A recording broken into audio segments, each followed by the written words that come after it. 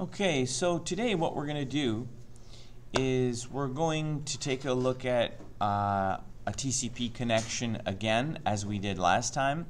But this time there's going to be a slight difference to it. So on the left here, I have the new code that we're going to be learning today.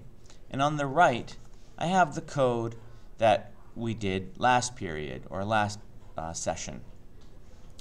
And so let's take a look at what's different, and let's see if we can draw a pictorial representation of how things are going to be different this time. So notice here on lines 5 and 7, line 6, we're doing the same thing.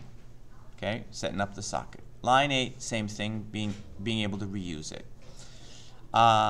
Lines 10 and 11, the only difference is last time we hard-coded the host and the port. This time we're getting it as command line arguments. No big deal. We're binding and listening, binding and listening. Okay, so everything so far is the same. Now is where things start to change. So today, after bind and listen, we go into a while loop. Whereas last time, after bind and listen, we wait for a connection. And once that connection is established, that's it.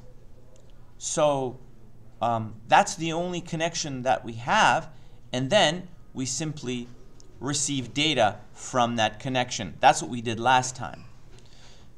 And remember, the server would only be able to receive data from that one connection. Okay?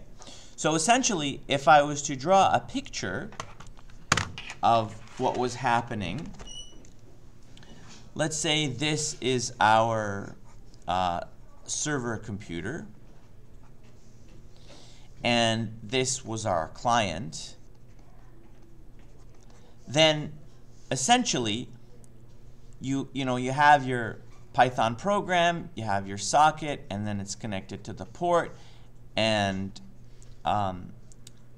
this client program kind of does the same thing, and then but this one's like a high port. So and then I think this one last time we used, I don't know, 3000 something.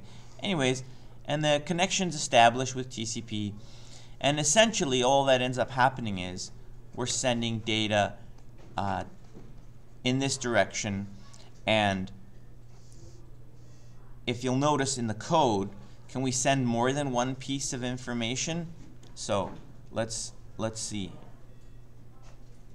So here on the right, essentially what we were doing is we established the connection, or sorry, no. This is the, hold on a second. Okay, so I brought up the program, the sending program that we used last session. Notice here, after we connect, we grab keyboard input and then we send it, and it's game over.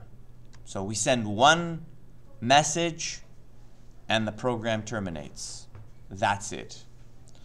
So essentially, if we, and this was the server side last time,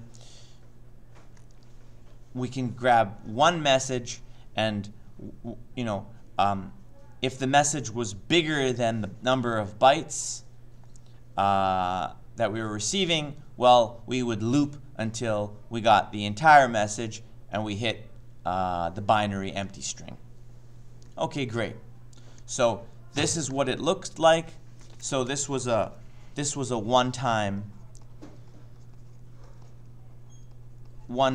message last day.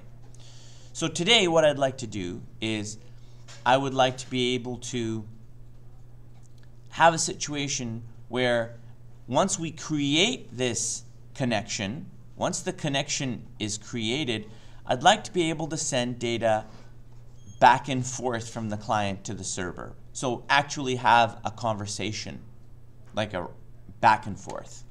So how are we going to do that? Well, take a look. Let me close this one. This is the old one. And so now we're looking at,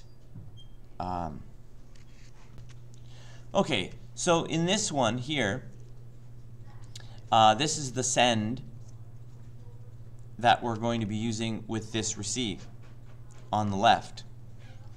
Notice when we're in the while true loop, that's where we wait for the connection.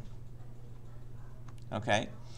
And on the client side, again, we only send one message, but after we send the message, then we actually wait for a message to in return. So on line 11, we send it, and then we're waiting for a response. And then after we get the response, we print it, and then we're done. So perhaps it's not like a endless back and forth, but this, by the way, this server actually has a specific name, and the name of it is called an echo server. And the reason why it's called an echo server is because if you'll notice, when we receive the data here on line 21, then we actually decode it, double it, so multiply it by 2. So if the client says hello, the server is going to reply back with hello, hello. You know, if the client says what's up, the server is going to say what's up, what's up. So that's called an echo server. So let's try it. So first we have to run the server TCP receive 2, and we're going to have to say localhost here because this is a command line, and let's pick port 5555. Oops, too many 5s there. And now you see where we are. We're before accept, and now we go to the client side, and let's run the client. So TCP send to .py, and again we're going to connect to localhost and port 5555. And now, so now the connection has been established. Okay, line 16 return. Where are we now? Well, right now we're blocking on line 21, which is con.receive. So now we're going to have to come over here. On the client side, we're blocking on keyboard input, which is line 10.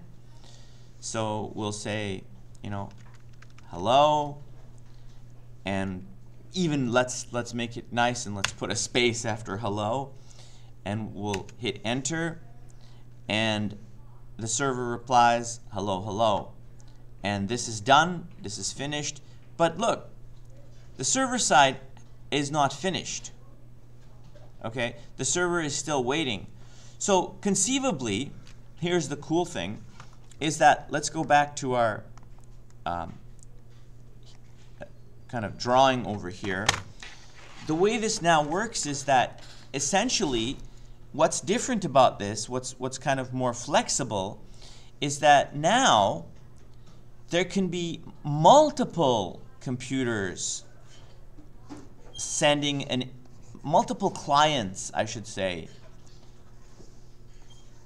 that are sending information to the server, so a whole bunch of them, and whatever they say, the server is going to double it and send it back to them. Okay, so that's kind of cool because now the server is able to communicate with an unlimited supply of clients, and well, obviously it's a pretty simple server because it's just doubling what they say and mirroring it back to them. But nonetheless, we're able to do this because we have placed the accept to establish the connection inside the while true loop. So notice that the connection is established, but also the address is different every time. And so when we send, it's going to that new connection. Does that make sense? So what I'd like you to do is I'd like you to copy this code and test it out. All right? So pause the video here.